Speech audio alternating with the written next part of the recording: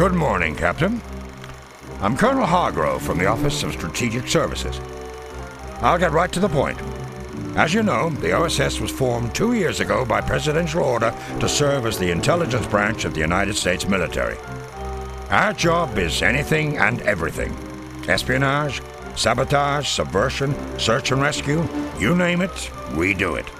I've been asked by the Director to brief you on some of our main field operatives, whose actions you will heretofore be overseeing.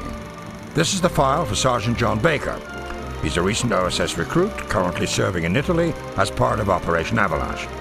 He and his men will next be tasked with seizing an Enigma machine to help with our code-breaking efforts, but mainly, he'll be prepping the area near the Volturno line for our incoming forces, i.e. causing as much damage to German defenses as humanly possible. I dare say that's something Sergeant Baker is particularly skilled at. Let's take a further look at some of Baker's upcoming operations in Italy.